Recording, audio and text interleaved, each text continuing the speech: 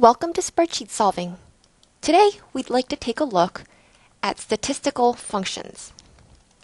Now, what is that? Well, we've learned what a function is, which is a preset formula. And statistical will refer to statistics, which broadly is a way for us to understand data. It's a science used to be able to understand large sets of data.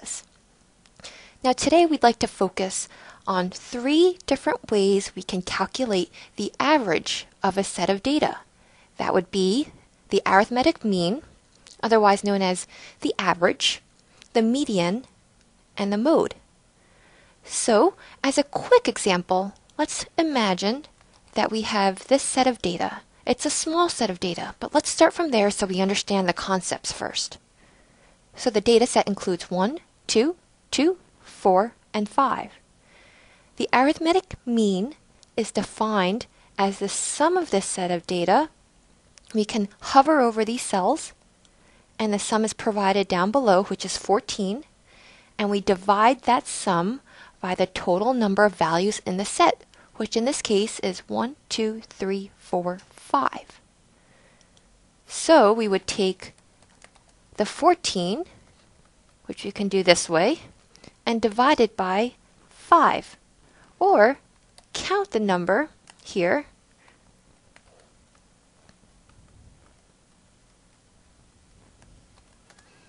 and this should be the arithmetic mean. Let's make sure we've done this correctly. As we've seen, the sum is 14 divided by 5. So this, if we look at the arithmetic mean, should equal 2.8.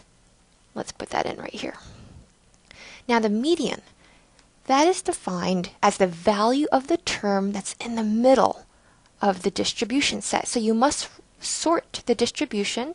So in this case, this has already been sorted for you, and you want to capture the middle number in that set, which in this case is 2.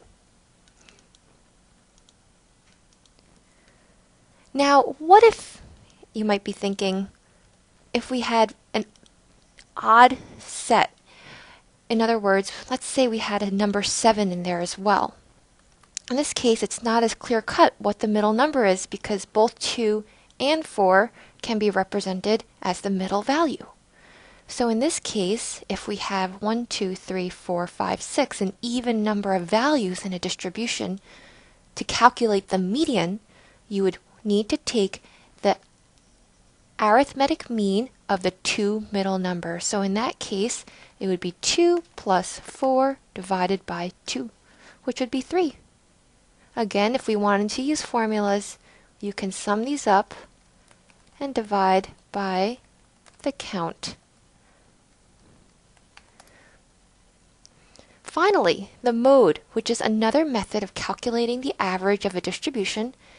The mode is defined as the number that occurs the most number of times. So, in this case, in this example here, we see that 2 occurs the most number of times. It occurs twice. And so, again, like the median, the mode also happens to be 2. So now that we've kind of got a grasp of the concept of mean, median, and mode, we can see now that we can calculate this using preset functions, statistical functions that have already been created by spreadsheets.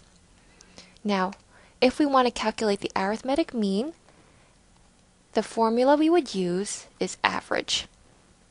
Similarly, if we wanted to calculate the median, simple enough, it's median.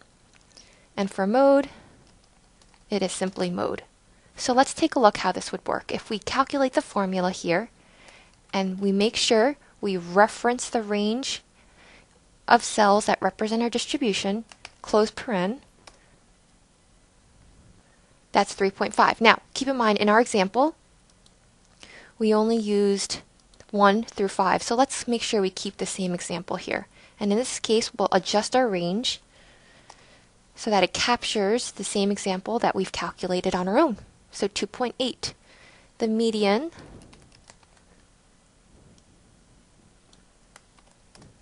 is 2, and the mode is also 2. So great. Now we see that these formulas enable you to calculate the average, the arithmetic mean, the median, and the mode quite simply. All you've got to do is enter in the right function and make sure you capture the proper range of cells that would represent your sample.